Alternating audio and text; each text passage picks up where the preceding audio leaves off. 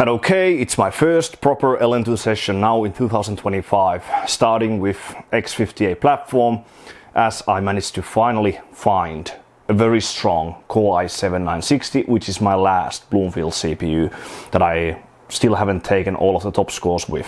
Yes, I'm still missing the highest validation with Core i7 Extreme 965, but it's pretty much the same as what I had with the Core i7-950 a long time ago, many years ago. The performance tests, they are a lot more important to me than actual validation. But with the 960, I already have the validation at 5812.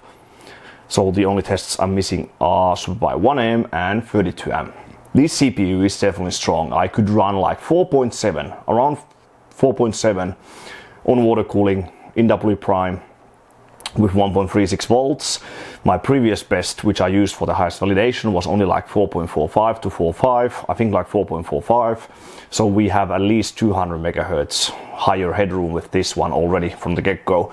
So let's see what happens. So Rampage 3 Extreme, as always, T-Rex container, the pink thermal paste from thermal Grizzly, 3 sticks of Corsair Dominator GTX2 memory from Samo CX Tapaka, NVIDIA 6500 GT with capture card as always, and now for the first time I'm using the Corsair AX1600i with the world's strongest 3.3 and 5 volt rail among modern power supplies, that is. So just Windows XP as always with X58 platform, and I will go straight for the single threaded stuff. I will not run WPrime now at the start. I will run it afterwards if we get those scores I'm looking for, just to get more headroom over the current top scores that I already have. Okay, this was harder than what I thought. 545 at the moment. Let's try. So far doesn't seem to scale that well.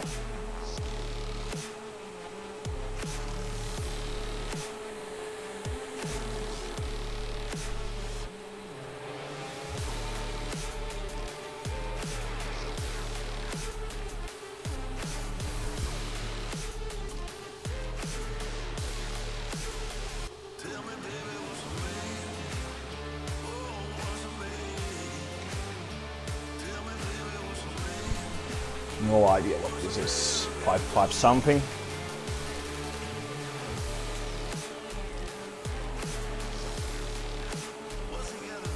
Mine's 130 at the moment.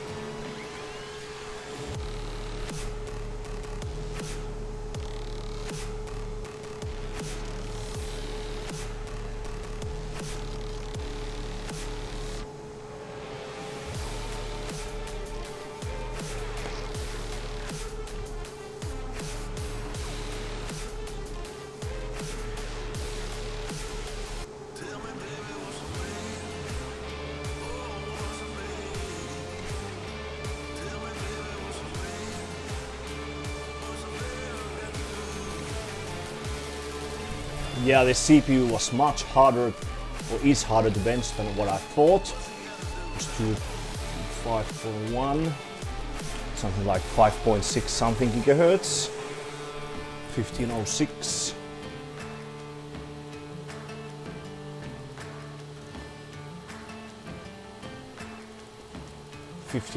seconds. My previous best was 15.220, I think. So small improvement. Now we want 1M. But yeah, very, very hard to bench this CPU.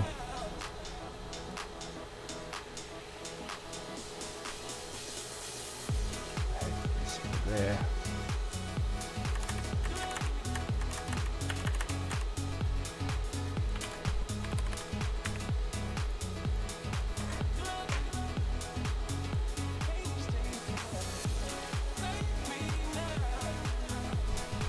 Okay, we want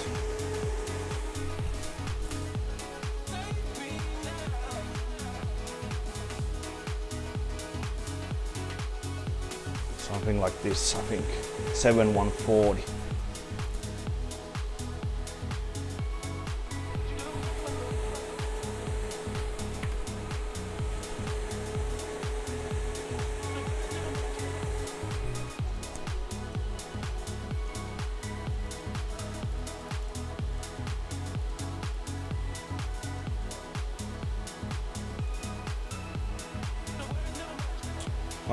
Almost.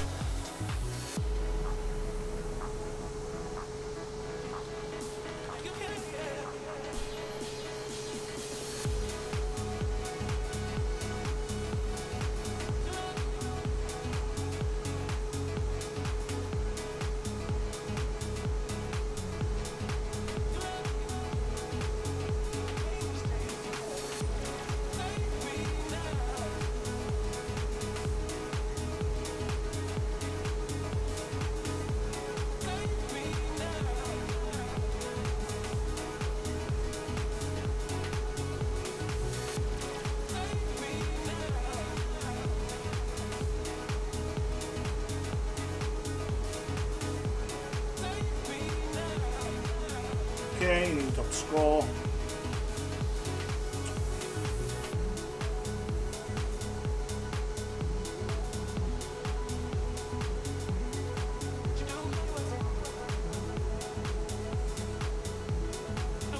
So finally got this thing to work a bit better. So new top score. Let's try to get the screenshot first. So don't remember, was it 275? It was 275 something.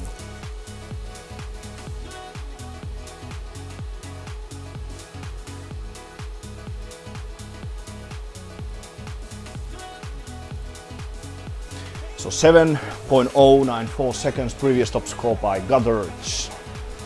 However you pronounce his name, 7140 from the United States. So this was like almost 50 milliseconds faster. Frequency should be under 5.7, close to 5.7, like 5.68 at minus 100. So definitely awesome.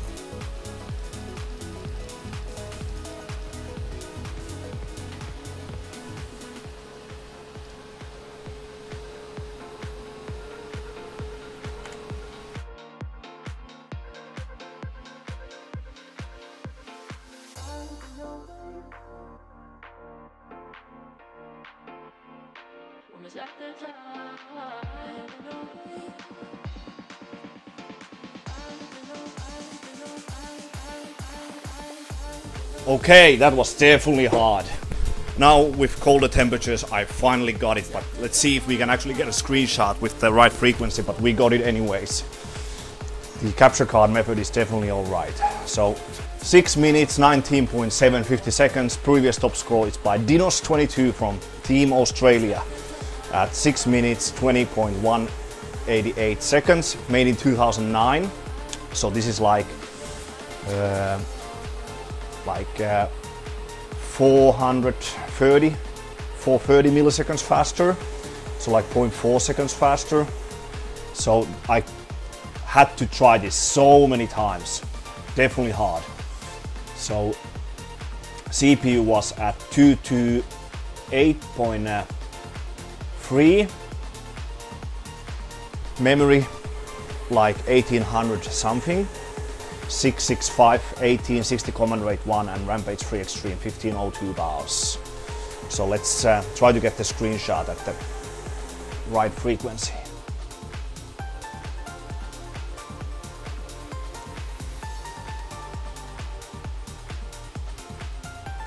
Okay. So we got it. Damn awesome. Now I have everything with the Core i7 960. 1M, 32M, Pi fast WPrimes. Yeah, this CPU is so flaky. I'm sure it can do much better. Like 1M above 5.8, etc. But I don't have that much resources and time to max this CPU out. I just wanted to see like roughly what it can do. And now we have everything, but I'm sure there's a lot more headroom remaining. At least this CPU feels awesome. So 232.7. Sometimes this CPU just doesn't want to run at all.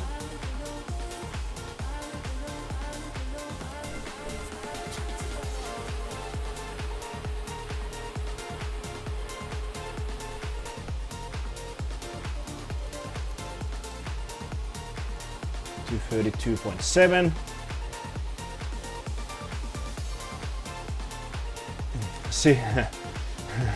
6953. I think if Giggles is watching this video, he's definitely smiling. And sorry, I don't have like camera for the pouring, etc. But I'm just keeping the CPU at like 110, 115 at the moment. That should be at around like 5.7, so 6.953, almost 200 milliseconds faster than the previous top score by Gutter from America. We can try the screenshot again, but probably it's gonna fail.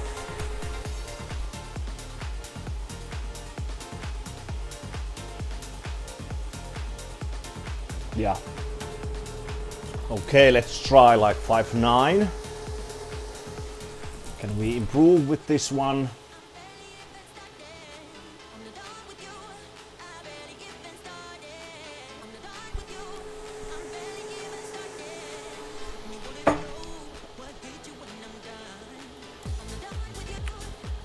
$5,887. Okay, it seems we got the 5,887. I wanna see 5.9. So now this should be it.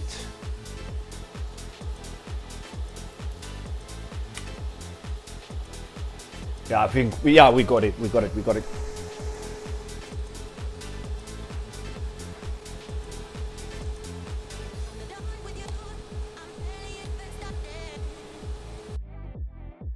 And okay, it went much better than what I expected. I'm extremely happy right now with this Bloomfield Core i7-960. So we actually even got that 6 GHz validation with that last attempt. So I thought it failed because it was so rapid.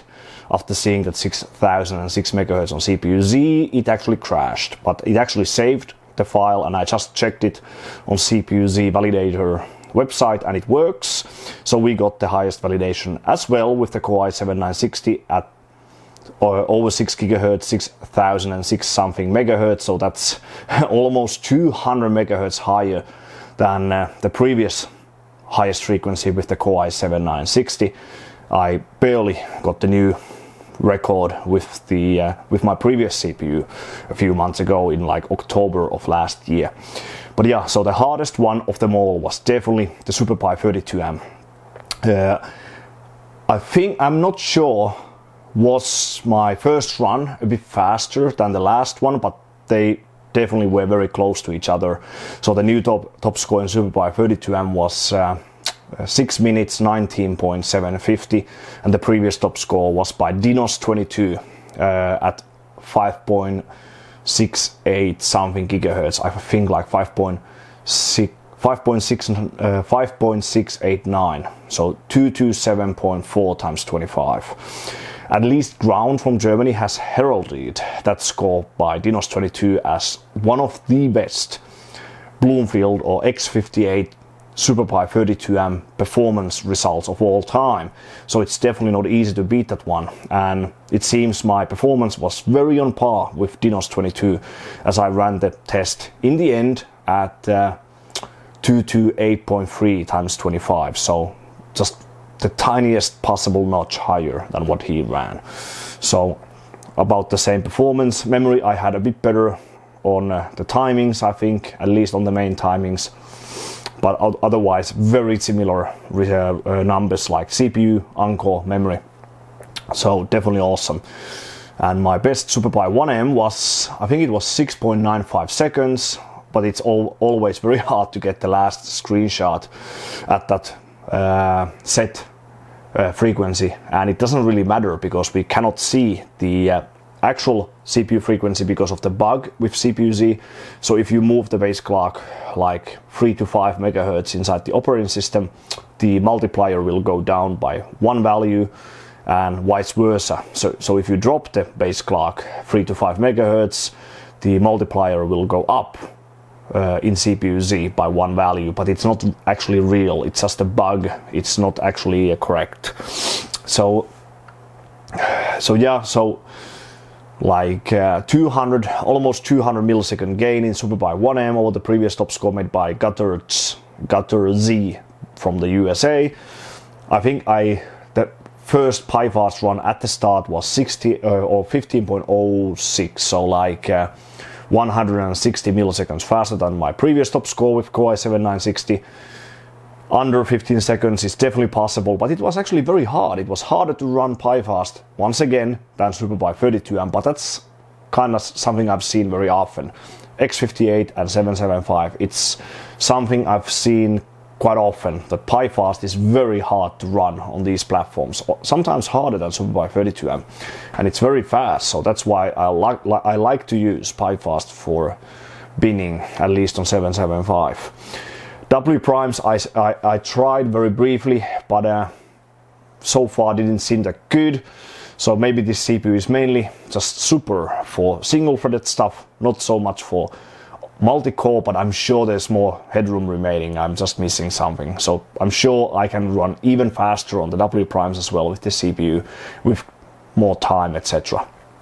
But yeah, so now, except the highest validation with the Core i7 Extreme 965, so the first Extreme Bloomfield, the C1 stepping, I'm pretty much the Bloomfield king. So now I have every single CPU, the important top scores, that is, I mean, 920, 930, 940, 950, 960, 965 and 975. So the only one I'm missing is the highest validation with 965 Extreme, and maybe then some Xeons, but those aren't so important for me. So now I got what I wanted. Extremely happy, in extremely amazing results with this Core i7 960. I never thought someone could validate over 6 GHz with this CPU model, but hey, we did it. So yeah, sometimes hard work pays off.